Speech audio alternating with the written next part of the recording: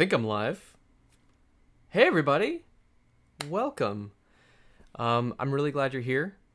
Today we're going to be doing a live stream around continuous integration and continuous deployment pipelines.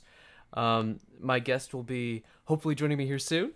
And I thought I'd give you a little bit of background of why I'm interested in this topic in particular.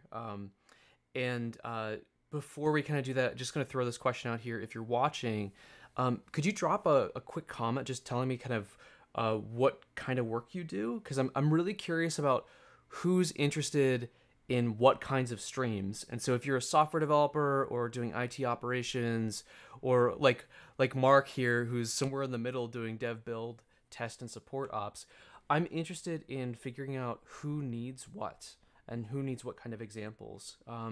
So this is going to be really helpful for me. But a little bit of a story time kind of thing here. The way I got into Wardley Maps was actually when I was a configuration engineer.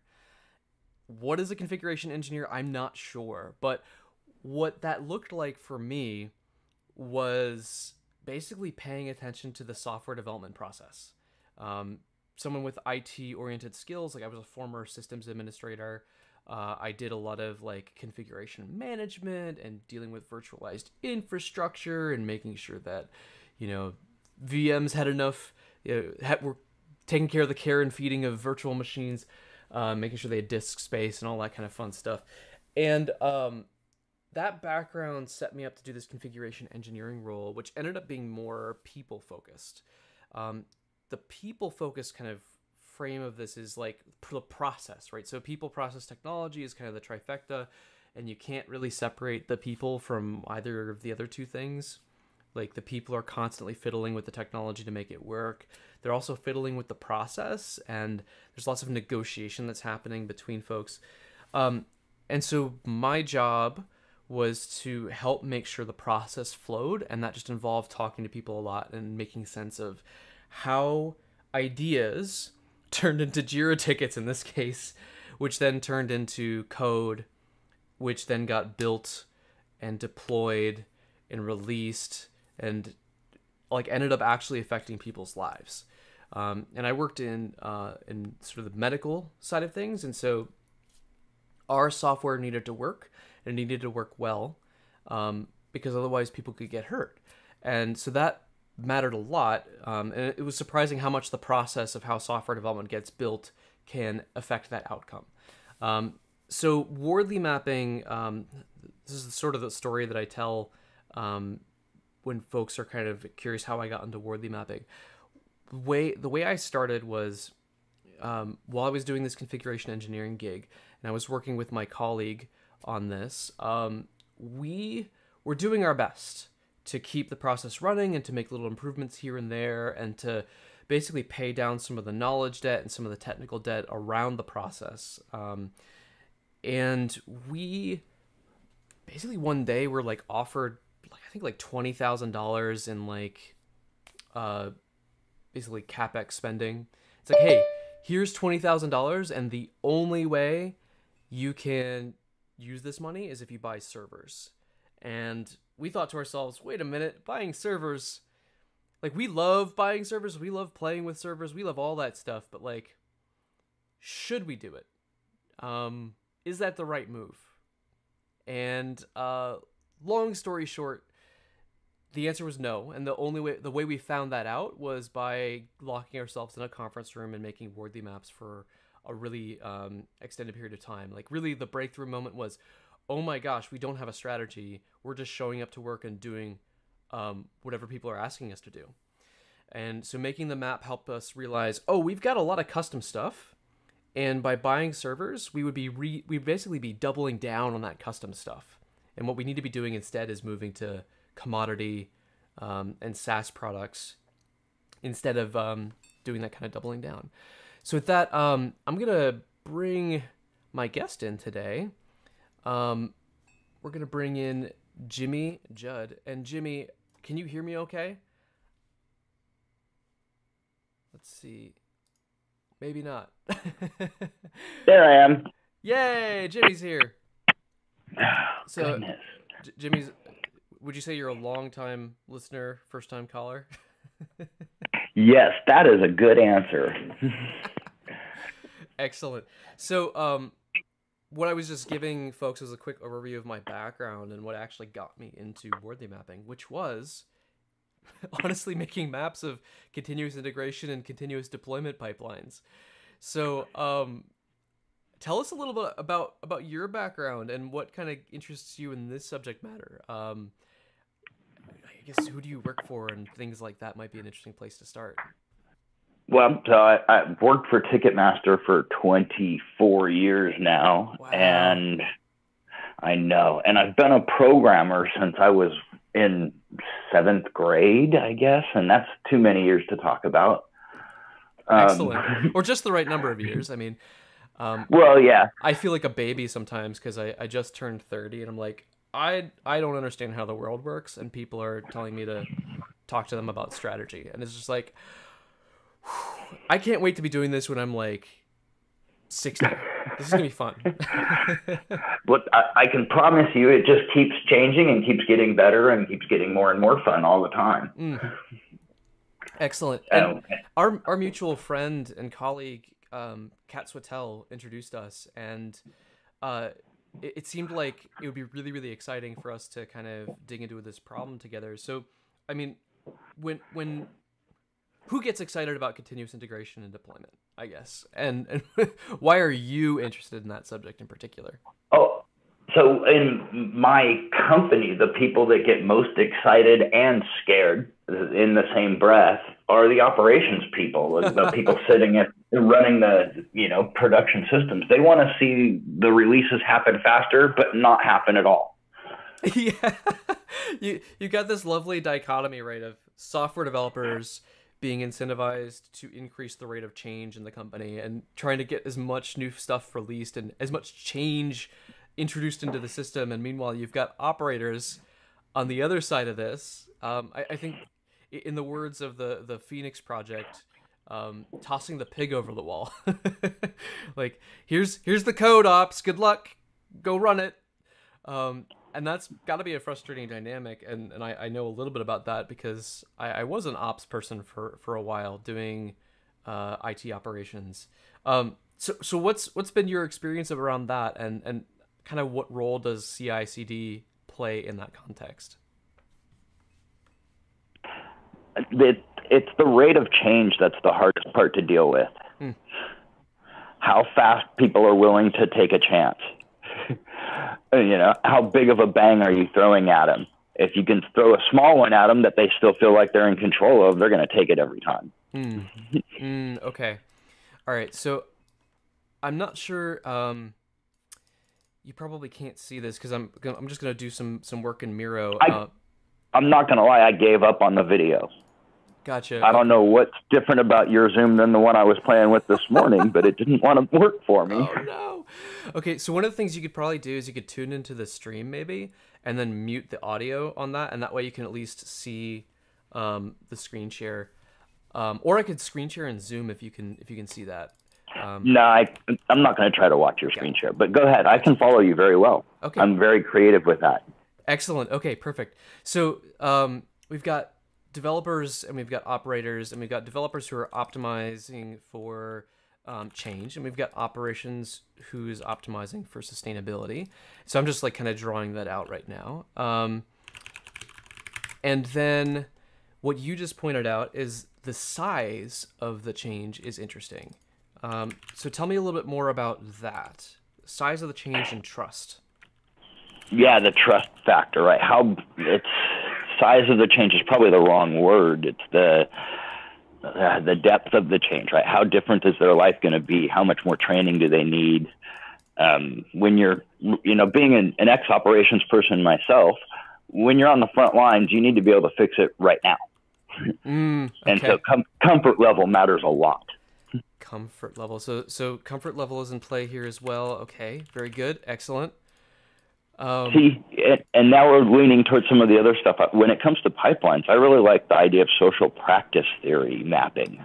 Ooh, like okay. how well is the product accepted? Is it brand new to everybody and nobody uses it?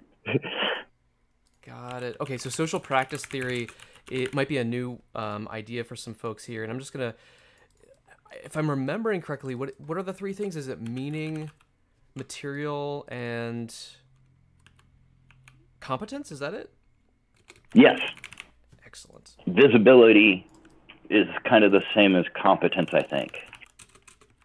Okay. Or that's the evolution side. Got it.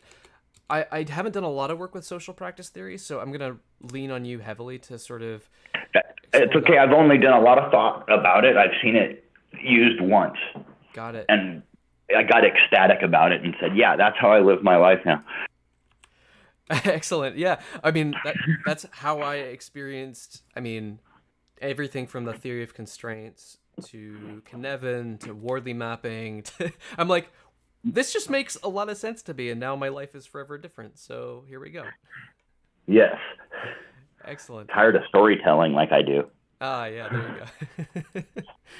I bet you could tell a good story, though. All right. So then, depth of change and comfort level. And there's something about batch size, I think, that's kind of curious here. So when we talk about the pipeline, and continuous integration and continuous deployment, these are words that have meaning that I think might be contextual. It's like DevOps, right? Like DevOps means a lot of things to a lot of different people. So maybe we could define some terms, and as we're building up this system, we're like, mostly what I'm doing is just getting stickies on the board. I'm not trying to draw relationships yet, but maybe we can talk about what these words mean and get some of that kind of color on the Miro here.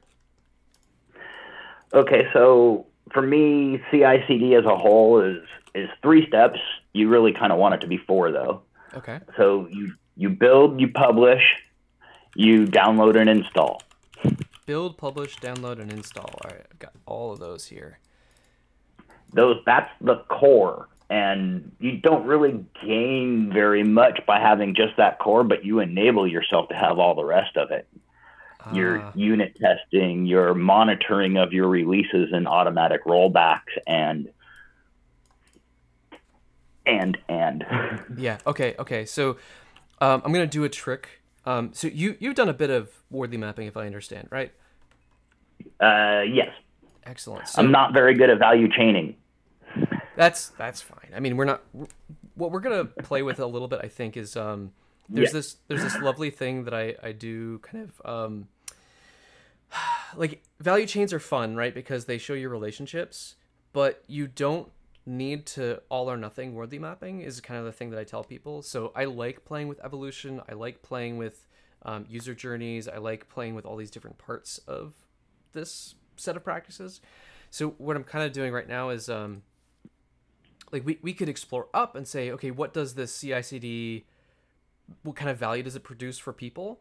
And we could explore down and say, well, what are those moving parts that are underlying this whole thing? Things like testing, things like release processes, and so on. And like, it doesn't really matter which way we go, but one of the things I'm going to do here is use horizontal space a little bit differently. Okay. I'm going to use it 2 different ways. One is process oriented or value stream oriented, which I think is the pipeline part of this, the build, publish, download, install. The other way I'm going to use it is for evolution. And the trick here is I'm going to use the space above the map, around the process, around the value stream, to use the process version of things. And I'm going to use the space below, and maybe we'll use it even farther above too if we start talking about needs. But I'm going to use the space below the value stream from left to right to indicate evolution. So that's just kind of how I'm going to build this out. And what I heard you say was that when you have the basics in place, you can start to, it like implicates all the other things. Is that the right way to say that? Well, once you have those things automated, right, you're going to do all those steps to get software out no matter what. Do you have them completely automated? Okay. So let's maybe double click on some of these individual steps and kind of get an appreciation for what's happening behind each of those words. So when you say build, let's get a more granular appreciation for the parts of build. Like, what is inside building software? So first step would be your source control. Got it. So we're talking like Subversion or Git or whatever it ends up being. Mercurial? Correct. Production system disk. Oh wait. Been there. Yep. Yep. Okay, so source control. From there, it's got to go to an environment that has your compile. Okay. So placement in the environment, and then that's going to enable a compilation to occur. And, determining automation will be determining the success and failure of your compilation. Okay, so an indication of success or failure. And what I'm doing underneath the build is basically making a tiny value chain based on what you're describing. And so at the very top of that value chain, I've got success fail indication. And that's your automated system that's parsing the output of the compilation to say, hey, the thing compiled, or hey, it didn't. You've got a problem, and here's your error message. Yeah, if you're automated, you get the immediate feedback from a pipeline saying, hey, this didn't work here. Yeah. And the quality of that feedback, if you're doing this manually, is, well, yeah. Hard. It's not a big deal if you only work in one environment, but if every code change you make has to go to, say, 7 or 8 different environments, that takes a really long time. Yeah, and do you I wonder, like, do you folks do like SRE kinds of things at Ticketmaster? Like, are those that vocabulary and things familiar? Yes. So, like, I'm thinking about the word toil, and for everyone watching and listening, like, toil being kind of the repetitious, maybe you have a better word for this, but I just think like work that isn't fun, isn't interesting, and is repetitious and ought to be done by a computer is kind of how I think about toil. Is there a different kind of definition that you use around that, or So yeah, I agree that it almost all toil should be automatable in some form or fashion. Sometimes you have to restructure what's being done, though, not just automate what the user's doing.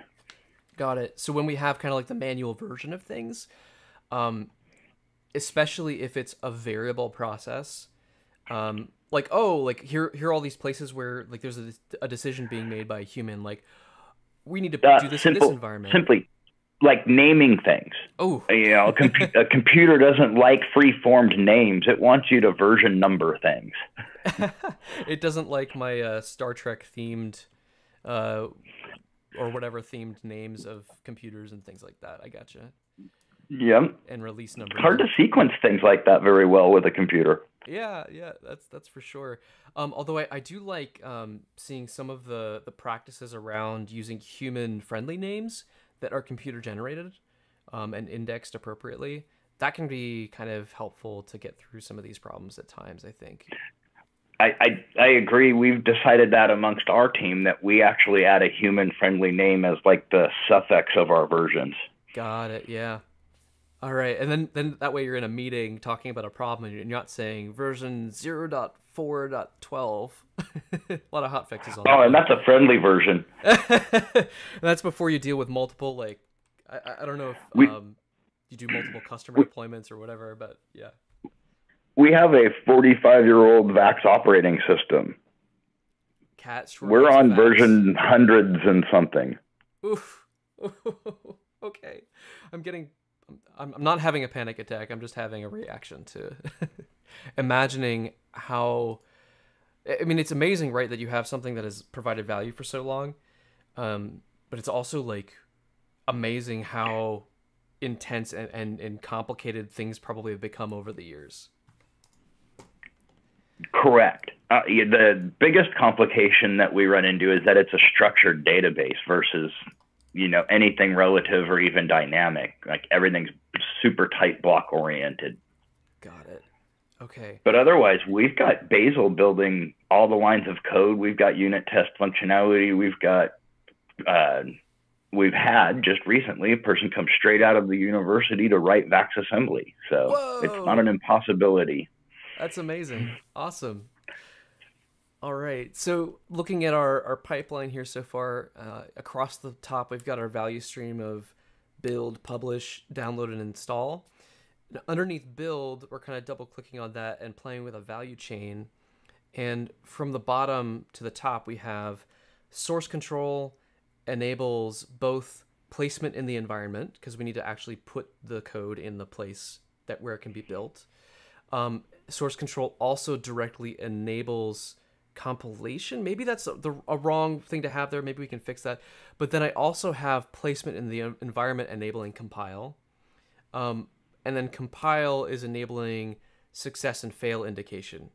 So I think I'm going to make that change real quick. I'm going to just make this a straightforward thing where it's going to be source control enables placement in the environment. Placement in the environment enables compilation, and then compilation enables success fail.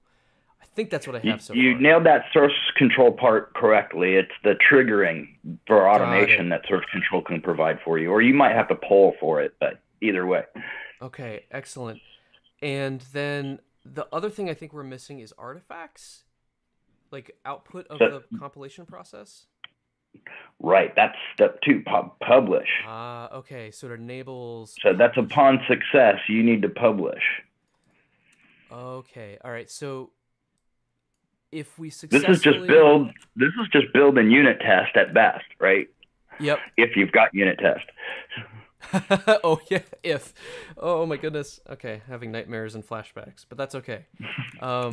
It's for the good of the people watching. Which there are at least 10 of you out there watching, and I appreciate you for being here. Also, I think I might have committed a faux pas earlier, and Margaret laughed very hard at that one, about your creativity with visualization. And then Mark had something to say here around the depth of change comment earlier, and he wanted to ask if that was better described as risk of change.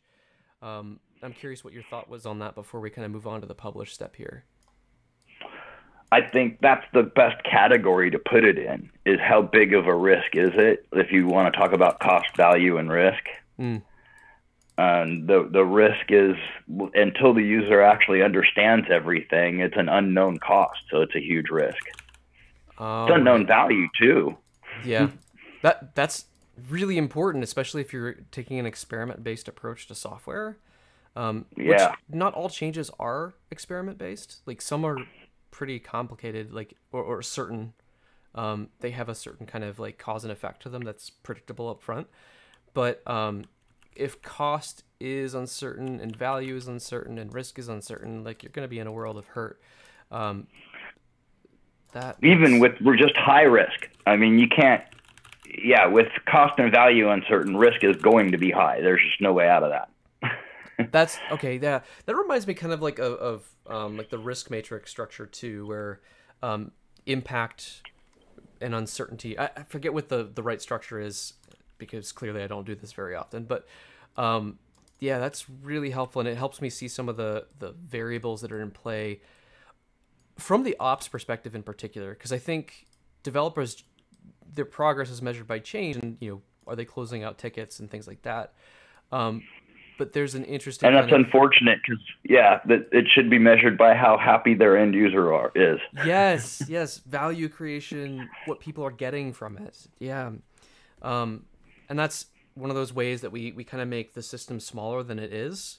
We pretend that it's just a loop of closing tickets instead of a loop of closing tickets, but deploying software and delivering value. Yeah, exactly.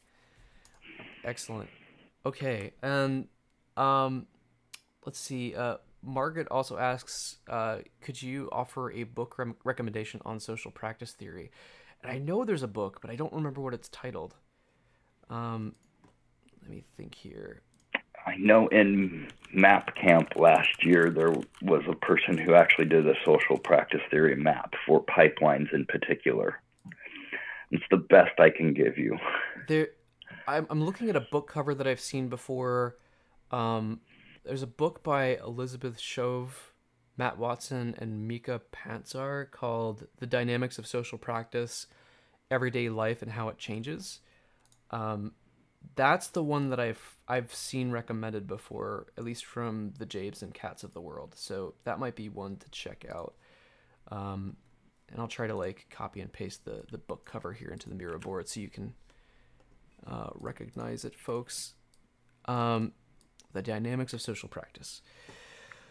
Okay, so we're back to our value stream and CI/CD. Publish.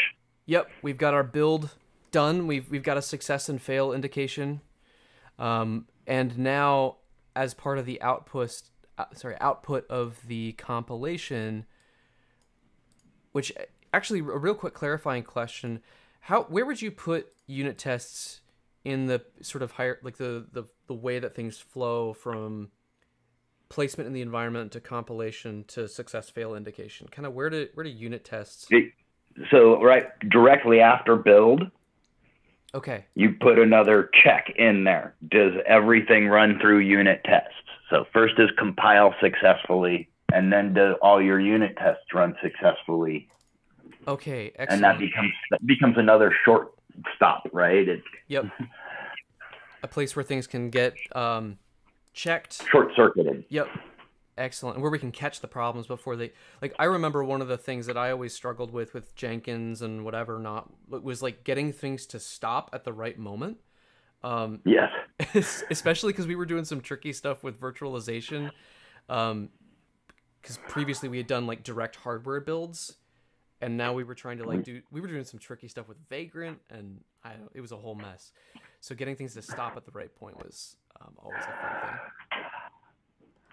All that can be done without it being too messy, but yeah, it's hard to avoid.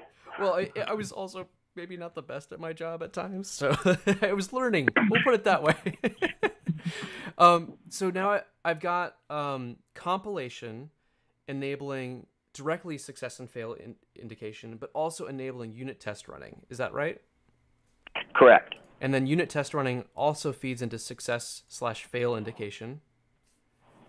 And I'm being a little bit hand wavy here in saying that enables build, even though unit tests aren't necessarily about building. But what we get... It is true. It's kind of a handshake there. They should go tightly together. But if your tool doesn't have unit tests, it doesn't have it, right? Yeah. Okay. And then compilation produces artifacts, which is important to the publish step. Is that right? Correct. Okay, so I'm gonna put artifacts. Here. Let me see here. Under publish and enabled by compilation. And if you'd like to put some details in there, you would put your best practices for code checks, your security checks, and everything. Go right there with the unit test. These are all things you can add on. Oh, right. Okay. Yep. So is it like code quality or best practices? Yeah, code quality and best practices. Okay. And security tests. This is step one of security testing, is just getting a good code review on it. Yeah. Oh, that's a good point. Yeah, security practices. And with this kind of I'm imagining like Veracode style. You send us your code, and then we like check it for certain patterns, like places where you could leak things. And I don't know what I'm talking about here. No, the shell check will get really, really mad if you have variables in an rm-rf. Okay, yeah, that's a good one. That's a security check that happens with code review. Excellent. Okay, and so then you get a different kind of success and fail indication from each of those, quality practices, security practices. Now here's a question. What about enforcement? Like, one of the big problems, and enforcement is a weird word for this maybe, but one of the problems that I encountered was how do you help people care that something failed? And so I'm curious about what your experiences have been around, let's say a code quality test fails versus a security test fails versus a unit test failure. Like, what are the different kind of flavors of experience that you've had with each of these? So it's across the board. A lot of people will dive in and try to understand the tool. And then there's some people that just throw their hands into the chat room and say, help. It really varies on their understanding of the tools themselves. From a process standpoint, for the organization, though, is there like an agreement? Like, one of the things with SRE that I think about is the negotiation of agreements, where like you might say, hey, we're not going to take code, we're not going to deploy code that hasn't passed certain quality tests or certain security tests. From a process standpoint, does that kind of thing happen too? Is that the forcing function that at least gets people to raise their hand and say help? Yes. In fact, for us, we require code sign-off, right? So 2 people have to have looked at the code. And quite often it's more than 2, because we want, with our operating system under the hood, we want more eyes on it, the better. Okay, so code review practices, getting 2 people's eyeballs on it enables that kind of code quality assertion and sign-off in a sense. And a little bit more pride in what you're doing. Yeah, that's a nice follow-on. Like, hey, we're producing good work. I like that. I'm actually going to add pride in work as a capability. Ooh, we call it pride in ownership. It's ours. Yep, I did that. You did that. We did that. Good stuff. And Margaret asks a good question here, and I'm using acronyms, which is always a bad thing to do, especially because nobody knows what the initialisms mean or whatever. SRE here means Site Reliability Engineering, and it's there's a free book online that you can read. In particular, there's a really good chapter on SLOs, which is service level objectives, and the weird version that I've been indoctrinated to believe about SRE and SLO is it's kind of like a way of creating agreements across boundaries in the organization. And it doesn't even have to be between operators and developers. It could be between any kind of different functions or different sections of the business. I think it's really about setting expectations. And I think the word Jabe Bloom, who's a mentor of mine, the word that he uses for this is interpredictability. And it's not so much that I agree with everything that you're doing over there in dev land. It's that I know what to expect. Like maybe my preference... And provide options. Yeah. Like See, site resilience isn't new. The fact is that it's so complicated that we need specialists nowadays. And specialists who care about SRE are not just going to be in an ivory tower, right? Like they're hopefully coaching folks. They're hopefully like sharing the practices and even facilitating some of those conflict or negotiation kind of conversations too. Is that kind of what you've seen, or are there different flavors to this as well? As I've watched our SR team improve and grow and everything, they basically sit, like you've said, between dev and ops and play on both fields. So I've seen both dev done by them and operations done by them. It's their goal is to make it all easier for everybody, though. Yeah, one of the explanations of DevOps that I've heard that's been really fascinating is, this is from Jabe Bloom as well, is like if you take a Venn diagram and instead of trying to smash Dev and Ops together into one thing, like just make everyone do everything, let's think about the overlap between those two places and the practices, going back to social practice theory, the practices that we would need within that overlap, the things that we would need to care about together. And I think that's just a really interesting way of looking at it. And so that's where the SRE plays. And they play elsewhere too, but that yes, I like that definition. It's the things we play with together, right? Yeah. Better together, right? Yes, it takes a village. Yeah. So we've got all of our kind of side checks here, unit tests, security practice checks. We've got our code quality, best practice checks, and, as a result of that, kind of like pride and ownership coming out of all that.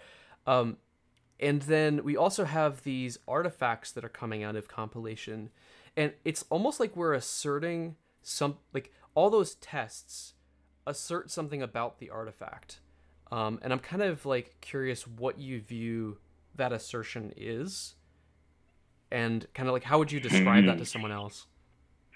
I would say that as we reach 100% coverage, we reduce the risk of bugs to near zero. Near. Okay. So what we're really aiming for is kind of an assertion of risk. And that kind of includes bugs. And bugs impact customer experiences. It's like anytime software does something unexpected. Yes. And sometimes they think it's great, and hopefully you get to hear about that too. Yeah. I used to do part of the story I was telling earlier was about work in pharmacy systems, actually, so medical kind of things, and so unexpected things there, not so hot. Not a lot. Yeah, so we're trying to keep things more or less expected, and okay, so we've got an assertion of risk, and it's kind of like a degree of risk or a degree of likelihood of bugs, and the coverage that we get from all of our different surface areas, right? Like there's threat of bugs, there's threat of exploitativity, like security concerns, and there's even just like quality. One of the like contributing factors to making things hard to change would be code that I can't read or code that obfuscates what it's doing. And so quality and best practices around there hopefully are helping with that. And all of that adds up to this assertion of risks that we're assigning to these artifacts. And so then in the publish step, is there anything else around publish that like do we code sign? Do we I don't know, release? The reason I keep publish and download separate is because not every publish needs to be deployed.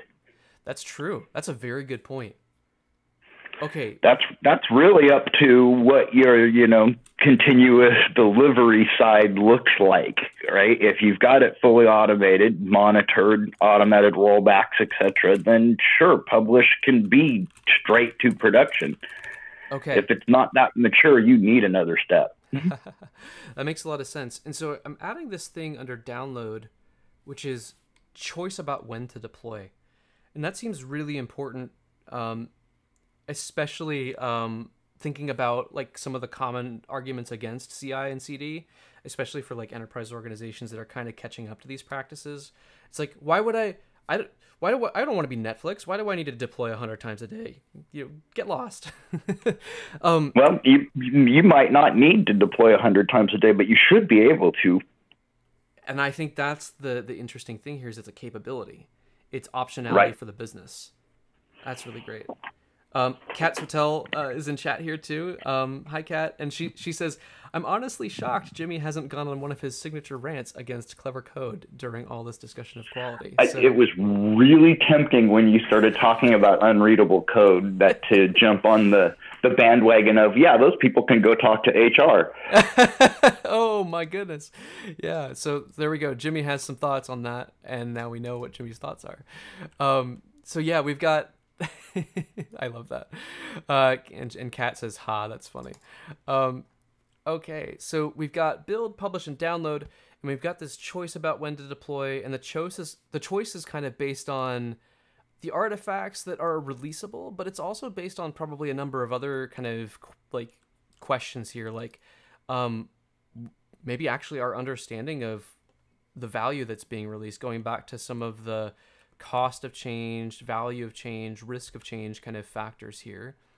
I'm going to be cheap and just copy those up here and put them underneath choice about when to deploy. And I don't know, does that match your model of how this stuff works? Or yes, that matches reality very well, right? Especially for Ticketmaster, where quite often the values are delivered on big bangs, are on sales. Okay. And so our operations people, doesn't matter what the change is, they're not going to do a deployment right before an on sale. It's not going to happen. Got it. Okay, so there are events and things like that kind of influence. Yeah. These evaluations, help us contextualize cost, value, and risk.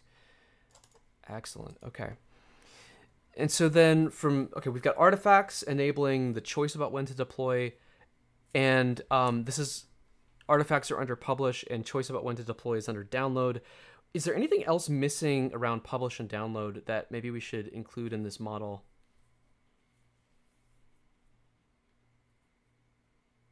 Not offhand. Maybe somebody in the chat. Yeah, so if anyone thinks of something, by all means, we're interested. And then install. you've got build, publish, download, install. Tell us about that a little bit. So install includes rollback. Okay, so we've got rollback, and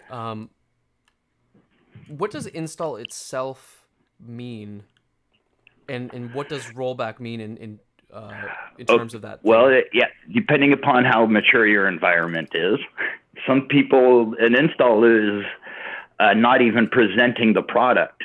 They just get it available without the feature turned on. Okay. So this is interesting. We've got some distinctions. But then if you think about like a browser in a computer, that's not a thing. You install it, it's done. That's true. So there's a lot that depends here. And so is installation availability to the customer? Delivered, or yeah, exactly. I would say that's the case, that once you've made it available to the end user, that's a big part of the step, right? Because you need to monitor and make sure you're successful to be able to roll back. And until you're modernized, that's a human. Yep. Checking manually. Is anybody screaming? We deploy that code. Okay. And okay, so just bridging the gap here, there's like download, which includes the choice about when to deploy. And does download also mean like placing the artifacts in the production environment? Yeah, absolutely. Okay, so I'm going to say placement in the environment. That's my shortcut word, right? Everybody does a download, but yeah, there's many versions of it, right? If you were Kubernetes, it could be just getting your containers into the, repository, into your hub. And I guess there's also a where question here with the environment. It's like which choice about when to deploy, but also where to deploy. And that's often manual in less mature organizations. But I'm imagining that becomes more automated as folks get kind of clear on like, honestly, the standard way. Different technologies treat that differently, right? Okay, yeah. Some people get canary rollouts. Some people can just do randomized traffic changes. So there are practices around choosing when and choosing where? Yeah, it could be. If it's a feature enabling, then you can say, I'll just get 5% of my traffic from wherever they come. If it's spot instances you're upgrading and canarying it out, then those are the users that get it. Yep, that makes sense. So placement in the environment enables availability to the end user, but it also, let's see, there's like the monitoring part of that, which I want to capture. Is that observability? Is that a word people use in your neck of the woods? Yeah, more, that's the reliability portion. Okay. I mean, that's half of what the SREs are doing, is making sure that things are live and happy. Got it. Okay, so in your world, that's reliability, and that involves like signals that things are going well. Yes. There's the two parts. Did it blow up at startup right at launch, or, did it show that it's degraded compared to the previous version? Okay, this is interesting. So launch and degradation. Those are the... Good, that was great. You drilled me down to that, by the way. I love mapping with folks, because like you already have the words, right? And we just kind of like discover them. Let's see. Yeah, and Margaret says she hears observability sometimes, and maybe observability makes reliability happen. I definitely think it's a new enough term too that we're still figuring out what it means. But some of the things that I've read about observability that I really like come from the folks over at Honeycomb. They've written a lot of really interesting stuff about that. I don't know where else to go to learn about it though, because it's kind of new to me as well. Let's see. Reliability. I liked her statement. Observability does drive reliability, right? If you can't tell how bad it is, then you're kind of screwed. That makes a lot of sense. So here's kind of like my proposal for how to model this part. What I'm just typing up now is so we're underneath install, and kind of at the bottom of the install, and it still has to get connected back to the rest of the system, but we'll start here. Signal / monitoring. So like paying attention to the signs, and I think that has to do with like having agents on machines, scraping code output, like all that kind of fun stuff that actually like produces signal. And maybe thresholds and things like that. Maybe I don't know quite how this works, but I think that enables observability with respect to launch, and then observability with respect to degradation, and that could enable reliability. Does that seem like it works? Yes. Okay, excellent. And so we can assert that something is available to the end user if it's passed all these checks and it is reliable according to our indications. Yeah, functioning as expected. At least, the regression version of everything, right? New functionality might need new monitoring of sorts. That's a different gig. That makes a lot of sense, yeah. And there's probably a lot of ways that these things are all cross-connected, and I don't know. It's probably more of a mess than what we're doing. But then I'm like, it can be. Yeah. Part of what we're hopefully doing is like by making a model of it, we're saying, well, this is how we think it works, and then we can go check against the code and what's actually happening to see if that's really how it works. And there's also this part of this where we're saying maybe this is how we wish that it worked, and sometimes that helps us decide what changes to make to the process itself and how things are wired. I think when we're navigating from primarily manual systems to something that's more automated and more certain, we definitely can have that conversation more often there about how to change things.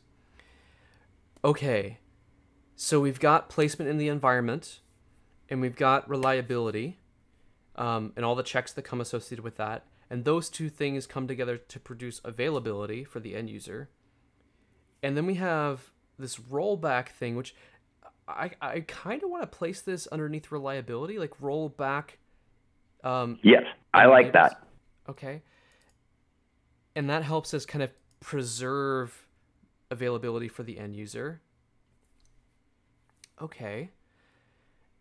And once availability to the end user exists, is there anything that happens after that we should kind of include in this build, publish, download, install pipeline conception? Well, not for pipelining. I mean, if we want to talk about design, yeah, you got to get your user feedback. Got it. Okay. But, so I'm going to oversimplify that part of the system, and I'm just going to kind of hand wave away and just say, okay, user feedback is enabled by... Yeah, I feel like that's a big, giant step upward from what we're doing right now. Definitely, for sure. And it's a big sticky note. I'm just going to hand wave away. And this is, I think people like to quote Simon Wardley quoting George Box saying that all models are wrong, but some are useful. But there's another George Box quote that doesn't get as much love, which is, it's kind of important to know what's importantly wrong and what's not importantly wrong in our models. So it's kind of like silly to be worried about mice in our models when there are tigers abroad waiting to bite us. And I'm paraphrasing. There be dragons. There be dragons. Yeah, so hand waving away user feedback. There probably be dragons in there. But we're not paying attention to that because we're focused on this question of CI/CD. So, okay. So what I've kind of done here is created a basic value chain basically we got to the value chain by stepping through the process. And that, I think, one of the things I didn't expect to learn today was one of the ways that value streams and value chains can work together.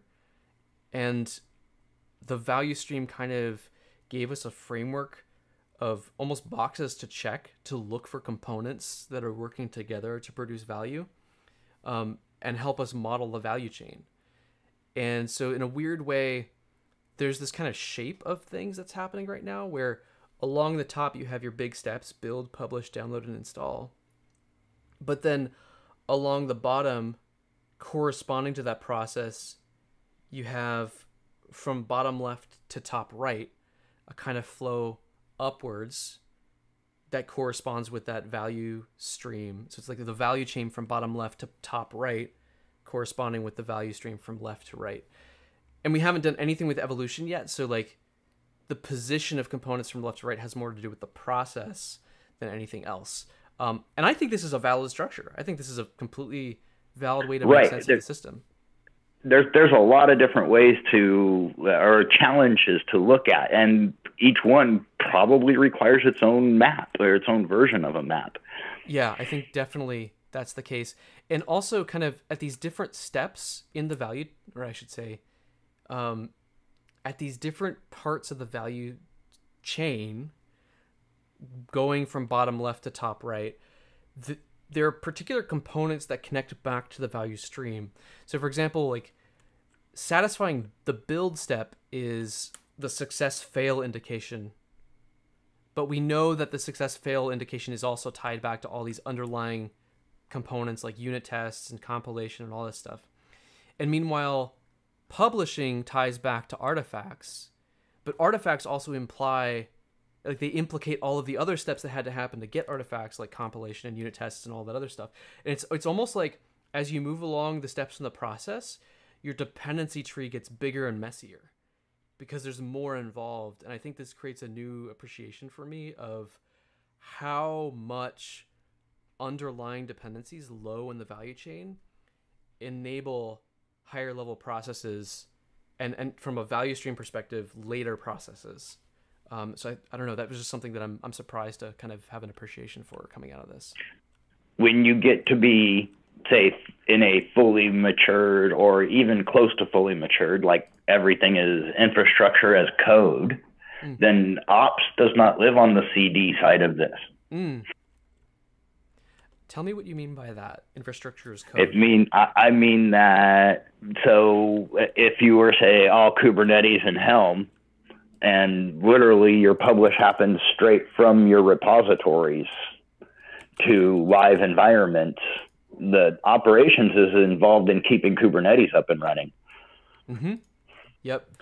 And so there's like a platform interface between operations and the developers that kind of... it almost becomes completely separate at that point. Okay. Because it's infrastructure for your product becomes code, and the developers become responsible for all of it. Oh, okay. So like developers can say in code, they can write a stance or a stanza, which is, because that's a music term, a code block or whatever. That's like, hey, I need infrastructure that looks like this. Yeah, I need two new VIPs and 2 new routes and an extra piece of persistent storage. It's all just in a configuration file. Okay, and then ops is running the system that interprets that and makes sense of it, and then has a basically like a way of ensuring that that is the state that it produces. Okay, so that's one of those examples of negotiation. Then it's like ops is saying, if you give me a file that looks like this and conforms to these kind of standards, and it has, you give me within the limitations that, database 1 route that looks like this.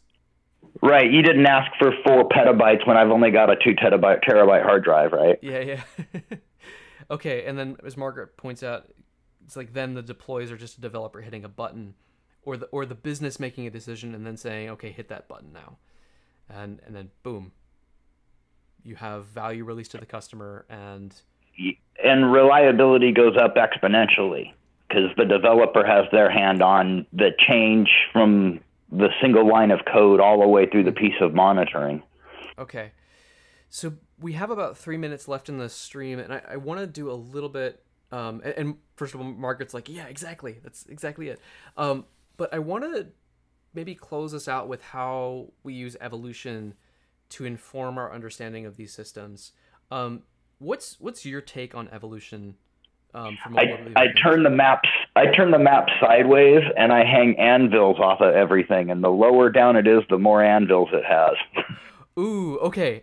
I want to follow along here. That's my favorite analogy for the evolution. Like when it comes to automation, the less mature it is, the harder it's going to be to move everything else on the map. Oh, so it's almost like a gravity well kind of. Yes. That's the other thing I was thinking, is put a little black hole on the right-hand side of the map. Oh my goodness. That's okay. This is blowing my mind. Okay. So for everyone else following along, in Wardley mapping, what we tend to do is we use the left-right position to indicate stage of evolution. And if you need to like get an idea of what evolution is all about, you can always pull up the table that Simon has at lwm.events/evolution. It's kind of like a short code that I've set up to kind of redirect you to that table. And I'm pulling that table up now for everyone to see. It's big and messy and scary, but it's actually kind of okay. It's easier to read than you think. And what we do is we basically say evolution says, depending on how evolved something is from stage 1 to stage 4, it has different qualities. And so what Jimmy's kind of pointing out here is like stuff in stage 1, starting towards stage 2, because it's high failure, because it's about gambling and driven by gut, because it's about high future worth and immediate investment, but it's something we poorly understand. And just to compare that to stage 4, like all the opposites of that, right? Simple, known, low failure, all that kind of stuff. Because things in stage 1 are like that, they're like heavier and harder to change and harder to work with. So that's really fascinating. And another thing that comes to mind too is that the relationships get really weird. If you depend on something that's in stage 1 or stage 2, or impossible in some cases. It makes you add a new custom commodity to keep the two connected. Yeah, so we got to like pay attention to not just the components and the relationships, but also the compositions of all of those things together. Right. The farther away they get from each other in the evolution, it actually gets more complicated than less. Okay.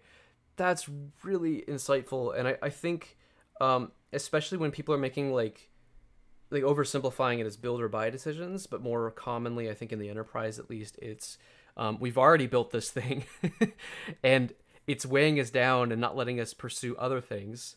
How do we transition to using commodity sort of resources? Or are we constrained in a way that means we have to own this, at least for the foreseeable future? And can we at least acknowledge that? Acknowledgement would be, huge if you can, because then you can commit to your connection product and make it a first-class citizen type thing. I used to work in like university settings in higher education, and like it was one of the problems we always had was like, we're not a startup. We can't just start over with all the things that startups are doing these days. So like we have commitments and we have to honor those commitments. And so that means we need to at least acknowledge that those commitments exist. I kind of wish people wouldn't think that all startups work the same because most of them fail, but that's okay. Ooh, okay. I accept that rebuke, and I heard that at our company for years. We need to be as agile as a startup, and I'm like, well, that's not a thing. Yeah, like it's survivor bias. Like first of all, those are the ones that haven't crashed and burned that you're holding up on a pedestal. Yeah. Exactly. But it's also like we just need to get real about what the value of the capabilities that those startups are like they're instances of, right? Like, hey, we can deploy 10 times a day, whatever. Like, aren't we cool? Well, what capability does that represent? What does that enable the business to do? We need to have a very, I think, clear-headed view of what those are and whether they're worth pursuing. Yes, and some of the things that may not seem intuitive, believe the data. More releases reduce bugs. It's just pure fact. You can't deny it. Yep, you exercise the pathway. And Kat said some of this stuff around chaos engineering too. It's like firing a flare through a dark cave that you haven't visited in a while to remind yourself what it looks like. It's like a way of tracing those steps repeatedly, and that way you hit failure sooner when it doesn't matter so much and you can fix it, instead of releasing with a big bang and then when things do go bang, going, yeah, oh, no. Big bang releases are my favorite to avoid. The way that you phrased that was just beautiful. They're my favorite to avoid. Well, that's Jimmy, my Groucho Marx. Yeah, excellent. Jimmy, thank you so much for spending your time with us and making a value chain and sort of the beginnings of a map for a CI/CD pipeline. This is going to help a lot of people, I think, take their first steps into Wardley mapping. And I want to thank you for that contribution and really just for spending time with me here. Really appreciate it. No, thank you. It's a privilege. I'm a little flattered here. Hey, well, if I can flatter you, I'm gonna be happy with myself because I love getting all these different perspectives. Because the more we have examples of people literally doing the thing, and doing the thing in all these different ways, right? Like the anchor analogy, so helpful. I'm gonna run away with that. I'm gonna steal it. So, but I'll give you credit. Please do. Yep. Having more experiences of different people trying those different kinds of things and looking at it in different ways means the 2-3 people who needed to see that particular way of saying things, it's going to unlock this whole world for them. So, and that's what these live streams are all about, is having a lot of different examples, so people can find that unlock moment. Anyway, thank you so much for being here. And to all you folks in chat who followed along and watched with us, thank you. We're really grateful that you showed up and turned out. And if there's anything that you'd like to see us doing with live streams, or with anything else along those lines, let us know. You can find me at ben@hiredthought.com by email, or follow me at hiredthought on Twitter. Jimmy, if folks wanted to follow you or pay attention to the kind of work that you're doing, where can they find you on in the wide world? It's only on Twitter. It's Jimmy the Judd, and I don't social media very much. I listen a lot, so if you reach out to me, I will respond. Excellent. Yeah. And I'll make sure that Jimmy's handle is in the description of this video if you're watching later. I think it might be there now, actually, because my amazing VA is amazing, getting all that kind of stuff figured out. Thank you, everyone. And with that, I'll say goodbye. It's been lovely to have you all.